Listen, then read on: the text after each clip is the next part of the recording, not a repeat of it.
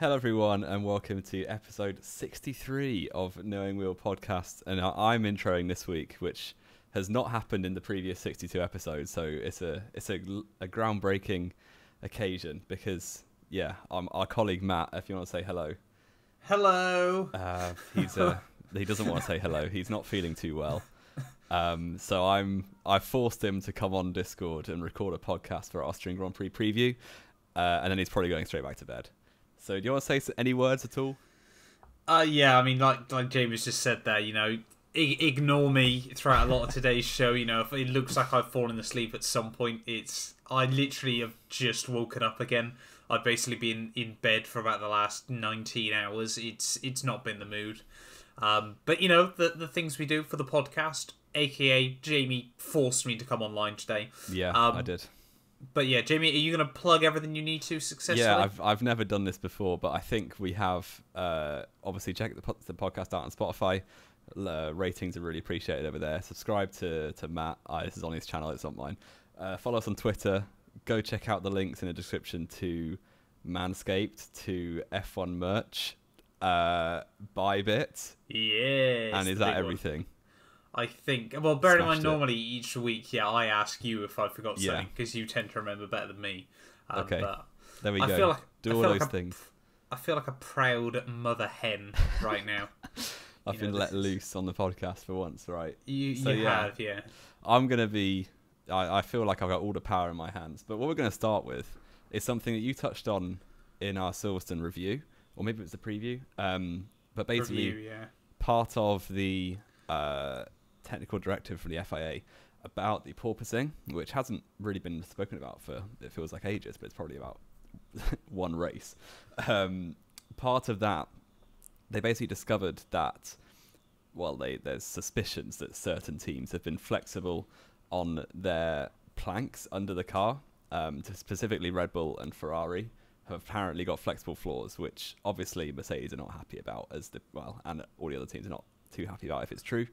They're bringing in a new directive to test how flexible these floors are, because currently, I don't know if you've seen anything about this, Matt, but they currently test how flexible the floor is right at the front of the plank, and then about a fifth of the way down the plank from the front.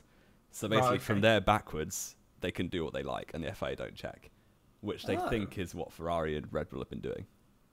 Yeah, I mean, this is, like we said, we did touch upon this. I think it was in the Silverstone review show.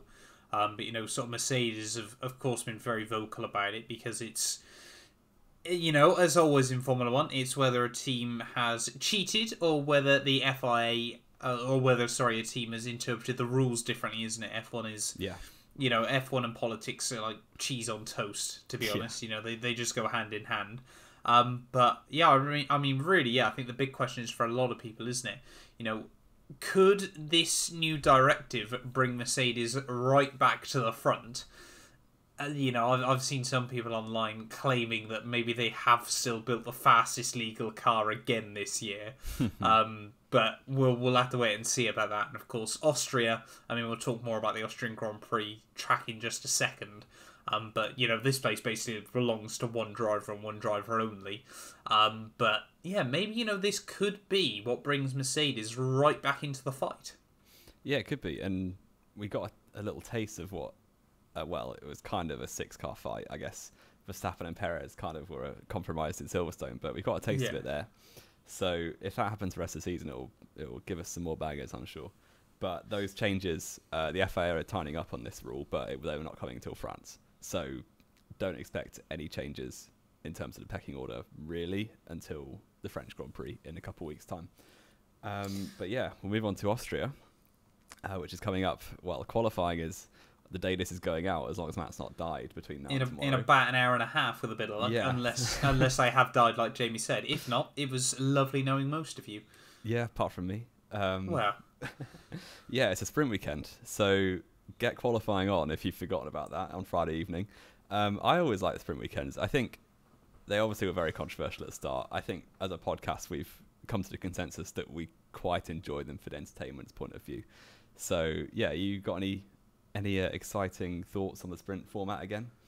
Yeah, no, I mean, like we sort of said, between us, we've seen half the sprint weekends live ever.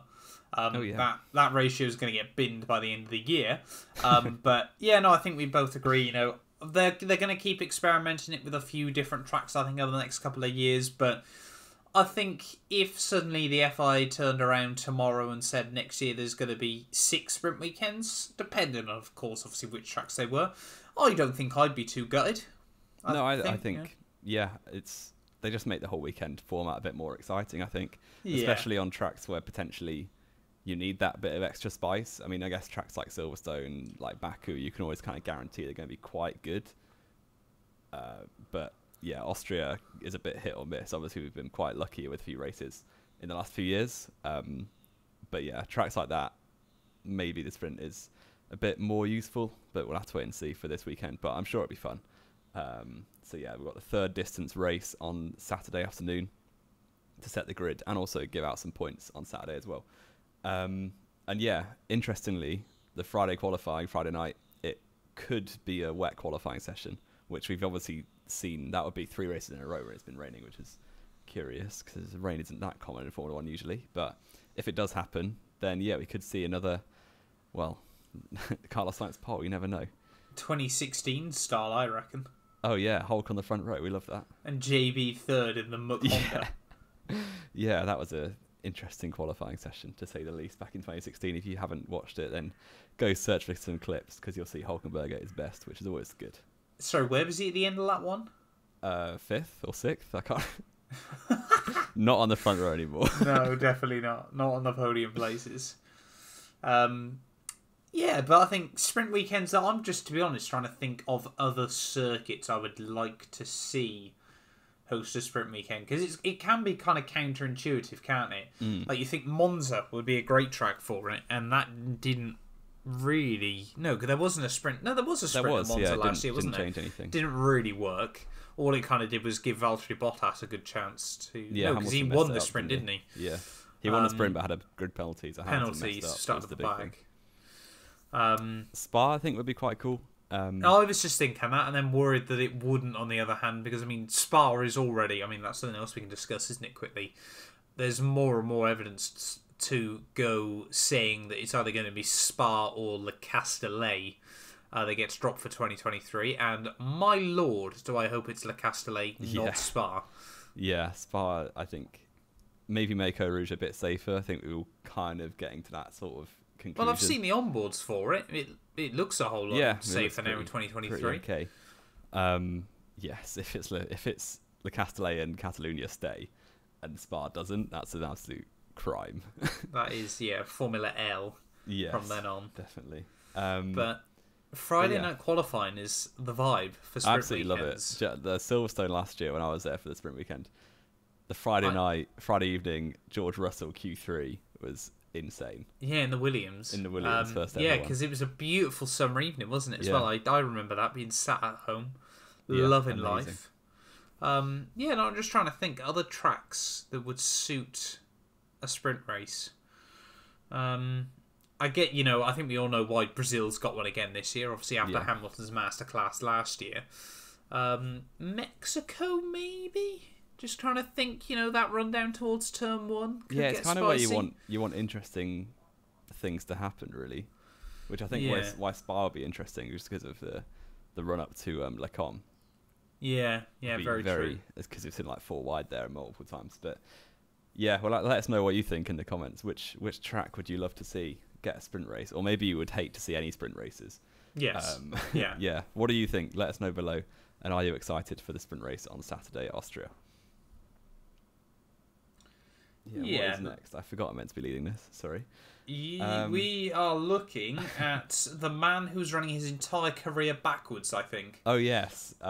If you haven't seen, it's fairly minor news, but I just thought it was quite funny.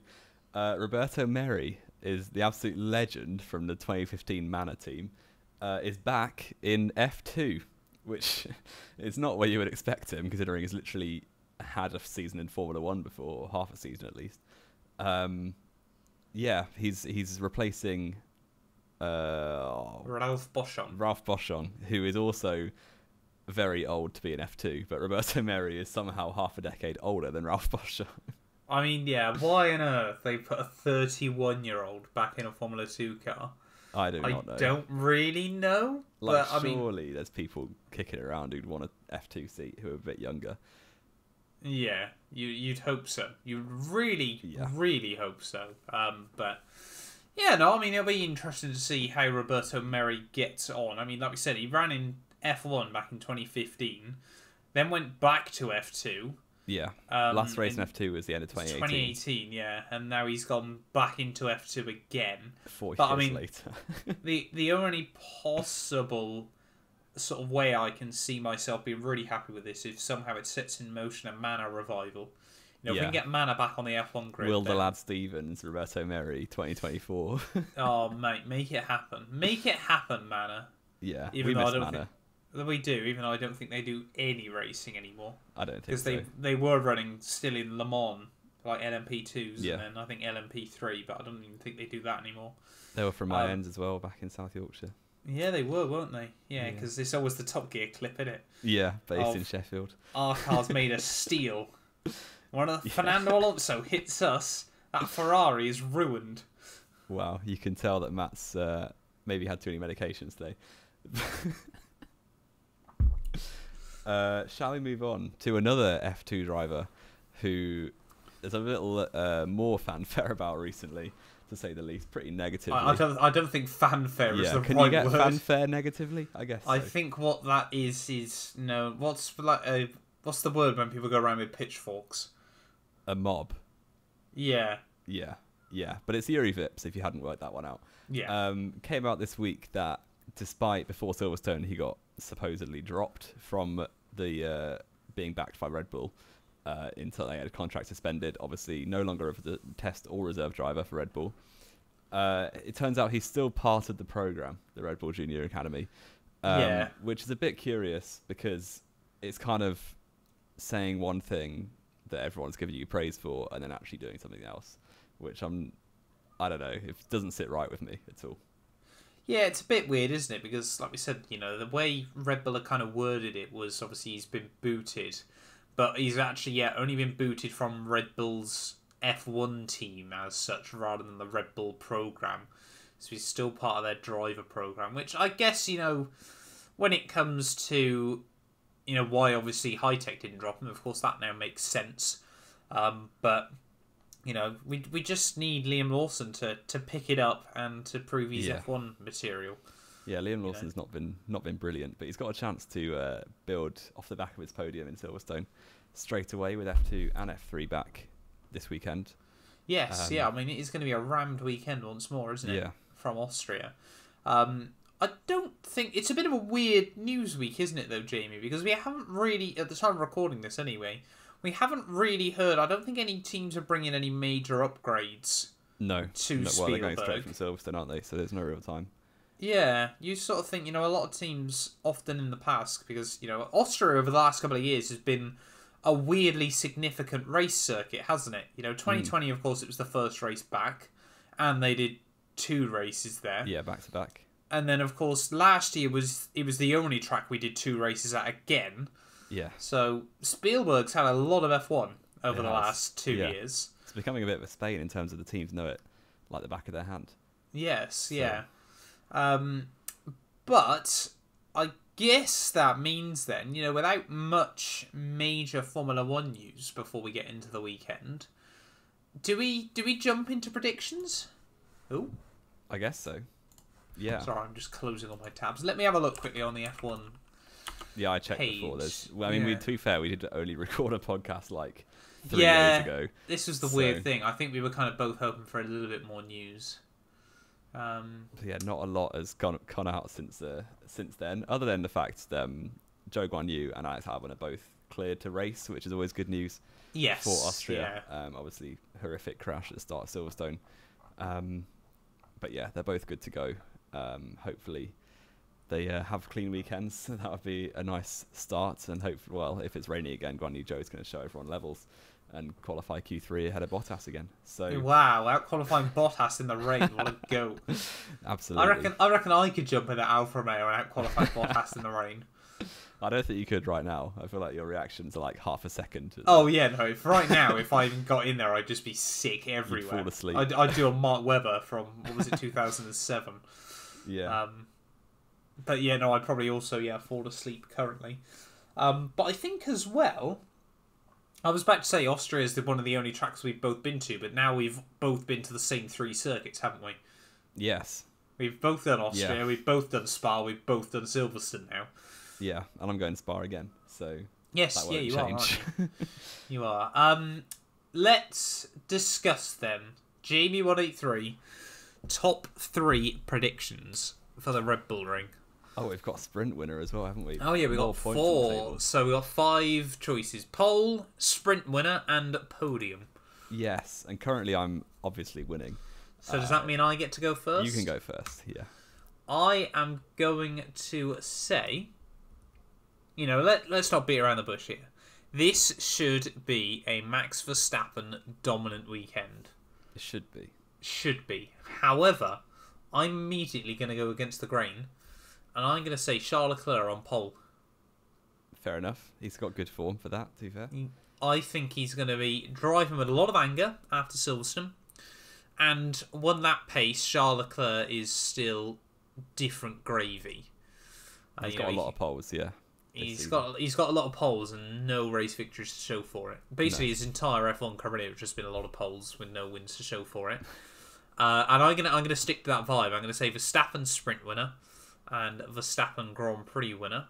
But I'm also gonna say top 3: Verstappen, Leclerc, and you want to put Hamilton in, don't you? I'm gonna say, I was really and ahhing about Hamilton. I'm gonna say Perez. Fair enough. So yeah, Leclerc good on Friday, and then Red Bull from there on. You're thinking is going to take over. Yes, I think it's going to have a bit better race pace. Pretty similar vibe. I feel. You're not. You're going to change it up and be interesting, so I can catch up. I would go points. Verstappen on pole position. Okay. On Friday pole, that is. Verstappen to win the sprint race. Okay. Verstappen to win the Grand Prix. Okay, so Verstappen dominant weekend. Ahead of Perez and Carlos Sainz. What happens with Leclerc? Leclerc's got 1 podium in the last 6 races, so I feel like I can back a non-podium again. Okay, fair enough. Fair enough, I'll allow that. I mean, that is a mad stat, isn't it, as well? Yeah. I guess the other big important thing this weekend, of course, is just to remember the fact, Leclerc and Verstappen have got beef here. They have. I was there. You were there, yeah. Race. 2019. Yeah, the start of the whole let them race mantra, which has kind of deteriorated into absolute chaos since then. Barge them off mantra. Yes. I still think that was a fair move, to be fair. Obviously, I'd be annoyed if I was Leclerc, but I think it would have been harsh to penalise. And it was a sick atmosphere, so it's worth it. Yeah, I can understand why they didn't penalise, because it would have been a very unpopular decision. But, we saw last year, didn't we, of course, 5-second penalties were being handed out like they were going out of fashion because people were barging each other off into the gravel. And again, F1 still seems to... I mean, we spoke about this last week. F1 still seems to be based on what you push them out into rather than whether you've pushed them out or not. Yeah, which... Yeah, it's a shame, but I do understand why that is. But do you think it's right? No, I don't think it's right. No. But I also think the solution isn't to penalise every time you push someone off. Okay. But yeah, they need to It's a climb very down on difficult issue, isn't it? It is, because imagine the lap 45 battle in Silverstone. You've got Leclerc, Perez, both getting multiple penalties. If you're gonna give penalties for every time you push someone off. Yeah. So it's hard. Yeah. But we'll wait and see what the FIA are doing this weekend. But there's plenty of gravel, so if anyone finds it, they're likely to get a penalty, or the driver pushing them off it anyway. Yes, yeah, I'm sure. Let's make a prediction then, Jamie. How many penalties do we think will be handed out for forcing another driver off the track? I will go for 2. I'm gonna say 3. Oh, actually, can I go 2 for the Grand Prix and 1 in the sprint? No. Why? Because I was thinking exactly that. Okay, I'll go none in the sprint and 2 in the Grand Prix. Okay, good. Anything else, though, we need to add before we finish this one off? I really don't think there is. It's been a slow news week. It has been quite a slow news week, and luckily for me. Yeah. Again, though, fair play to Jamie. He has taken over the podcast this week absolutely perfectly. I couldn't have trusted anyone else to do it better than him. Just quickly as well, of course, an apology from me. Content probably will be a little bit thin on the ground over the next couple of days because of this. Because your immune system's weak. Exactly. It's just because I've just been so busy over the last week or so. But, I'm hopefully going to be doing a video, obviously talking about Silverstone weekend.